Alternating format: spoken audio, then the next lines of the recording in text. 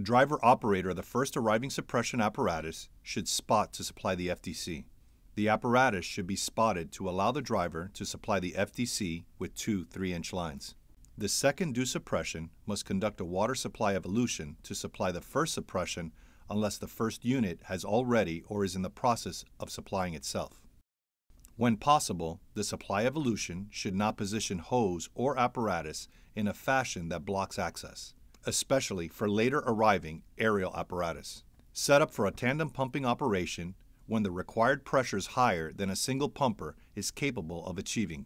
When dealing with high discharge pressures, relief valve settings may need to be adjusted if they are not set to the standard pressure of 200 psi.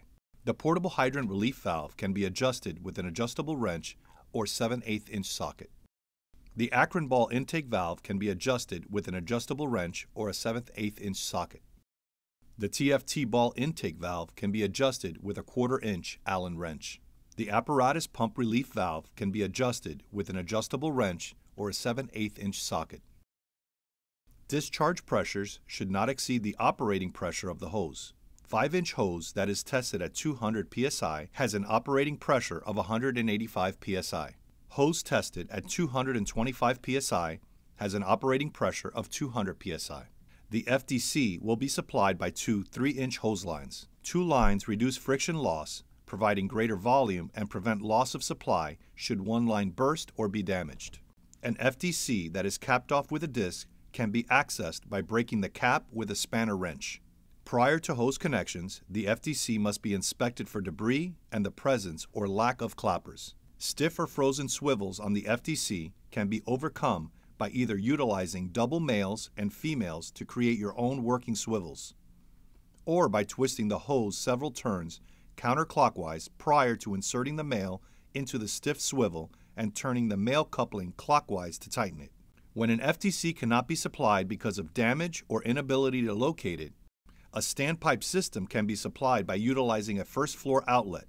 Utilizing a 2.5 by 2.5 by 2.5 inch gated Y plus two double females, which will allow you to create your own Siamese.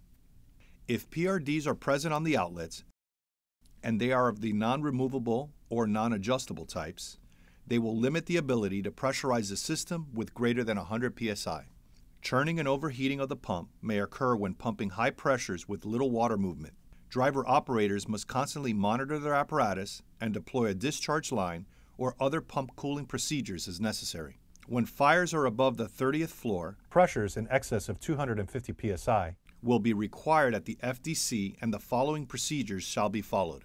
Secure the hose connected to the FDC with a rope to a substantial anchor. Utilize discharges opposite the pump panel.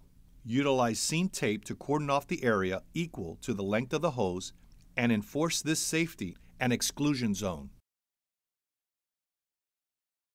The apparatus should be positioned close to the hydrant so as to allow hose connections to the hydrant assist utilizing shorter sections of 5-inch hose. The pump should be engaged and drive wheels chalked. A section of 5-inch hose should be connected from the unclappered side discharge on the hydrant assist to the main pump intake. Another 5-inch hose is then connected from the clappered side discharge of the hydrant assist to a large diameter pump discharge. The hydrant assist handle is turned to the boost position to allow water into the hose. Turning the handle in the other direction will result in complete shutoff of the hydrant. Air is bled from this hose line at the ball intake bleeder valve, and the intake is open to allow water into the pump. The large diameter discharge valve should be opened next to allow water to pressurize the hose going back towards the hydrant assist. Pressure should be increased to open the clapper valve in the hydrant assist and boost the pressure in the supply line to the desired levels. Care must be taken by monitoring residual intake pressures, minimum 20 psi, to prevent cavitation of the apparatus, boosting the pressure.